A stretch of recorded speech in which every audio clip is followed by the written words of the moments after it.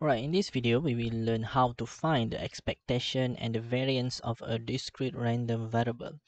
Right, so expectation, or we denote it as EX. So EX is the expectation, or sometimes we call it expected value. Okay, expected value of a discrete random variable X, or sometimes we call it expected value of X to denote the EX. Okay, what is expectation or the expected value? Okay, this is a mean. Okay, the mean for the discrete random variable that we do the random process. Okay, the random distribution, or sometimes we denote it as a mu. Okay, so if the question asks you to find the mean or the expected value, so that's mean you want you to find the expected value or EX. Alright, so the formula for EX, so mu or EX or the expected value of X is equals to the summation of X times its respective probability. Okay, okay, so for example, if we have this probability distribution function, when x equals to 0, the probability is 0.2. When x equals to 1, probability is 0.2, and so on. So let's say we want to find the expected value for this probability distribution function. Let's say we want to find Ex.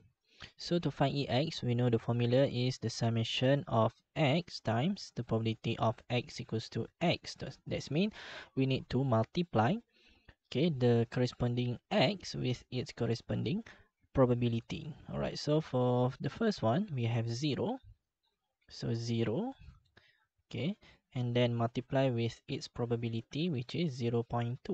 So 0 times 0.2 plus, and then we take 1, and then multiply with its probability, which is 0.2 plus 2 times 0.2 plus 3 times 0.2 plus 4 times 0.2. So if we calculate this, we get the answer is 2. So the expectation or the expected value of x for this probability distribution function is 2. That's mean if we do the random process or the random experiment here, so the mean of the result of x, the result that we're going to get is 2. Okay, so that is mean. Alright, so that is for the expected value. And we also can find expected value for any function of gx, not only expected value of x, we also can find the expected value for any function of x. So the formula is just the summation of gx times its corresponding probability. Alright, so for example, let's say gx is x squared. So that's mean we want to find the expected value of x squared. So this is just the summation of x squared times probability of x equals to x, or the corresponding probability. Alright, so for example, if you want to find the expected value of 3x plus 2, so that's mean, okay, the formula is the summation of, okay, 3x plus 2 times its probability. So it can be anything expected of any function of x, so it's just the summation of that function multiplied with its corresponding probability of x. Alright, so we're going to need this formula here, okay, because this formula is important. So we have first and this one, okay, we have equation here, the formula here, and formula here is important because we need to use these two formula to find the variance. Okay, so the variance of a discrete random variable x, the formula is ex squared minus ex squared. Okay, so ex squared is what we get here, which is the summation of x squared times the probability of x, and ex is the expected value of x. Okay, alright, so we're going to see some example after this. So I just explain first what it is. And sometimes variant of x, we also denote it as a sigma squared. Okay, it really similar with chapter 6, the data description. For the variance is a sigma squared. And also we can find the standard deviation. So standard deviation we know is just a square root of the variance. So we just take the square root of the variance. If we get the variance to find the standard deviation, we just take the square root of the variance. Alright, so now we're going to discuss about the properties of expected value and variance. Alright, so the first properties is if we want to find the expected value of a constant, okay, this is just the constant itself. Alright, so for example, let's say you want to find the expected value of 3. So we know that expected value of constant is just the constant itself, so this is equals to 3. Okay. Alright, so second properties is if you want to find the expected value of a times x, that means a constant multiplied with x. This is equivalent to a e x. Okay, it's like we bring out the constant a outside the expected value. Alright, so for example, let's say we want to find the expected value of 2x. So this is equivalent to 2 times ex. So that means if we know the value for ex, so to find e2x is just 2 times the ex.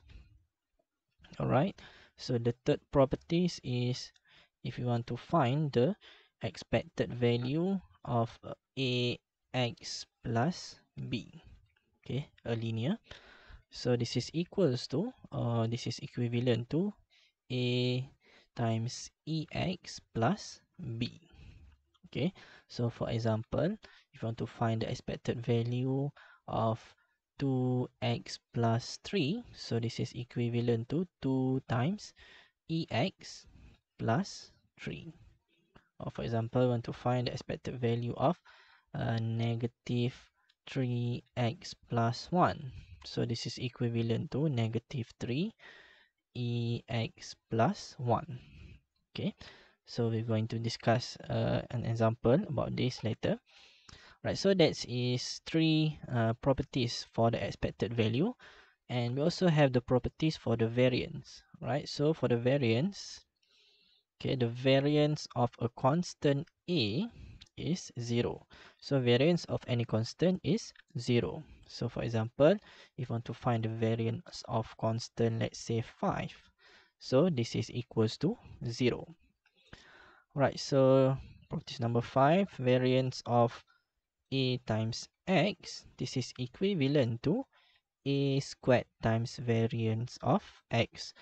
Right, so we can see the difference between expected value, the properties for expected value, and the properties for the variance, where for expected value, when we have a times x, so we just bring out a, but for the variance, when we bring out a must be b squared. Okay, so we must square the value, the constant a. Alright, so you must remember that. Right, so for example, let's say you want to find the variance for 3x. So this is equals to 3 squared times variance of x, or this is equals to 9 variance x. Alright, and the last properties is variance of a linear ax plus b, and this is equals to, or this is equivalent to a squared times variance of x. So for example, okay, there are no plus b here. Okay, not the same with the expected value, because for expected value, when we have a linear, okay, we bring out a, okay, a becomes squared and has a plus b at the back here. But for the variance, there are no constant b at the back here. Okay, alright, so for example, let's say you want to find the variance of 2x minus 3. So this is equals to 2 squared times variance of x, or this is equals to 4 variance x. Or maybe another one example, so variance of, let's say, negative 3x plus 9. Okay, so this is equals to negative 3, and we need to square negative 3, so the whole negative 3 must be squared, okay, times variance of x. Okay, no plus 9 at the back, so this is equals to 9 variant of x, because negative, when we square it become positive. right? So we have these 6 properties for the 3 properties for the expected value and 3 properties for the variance. So we will discuss about these properties in example later.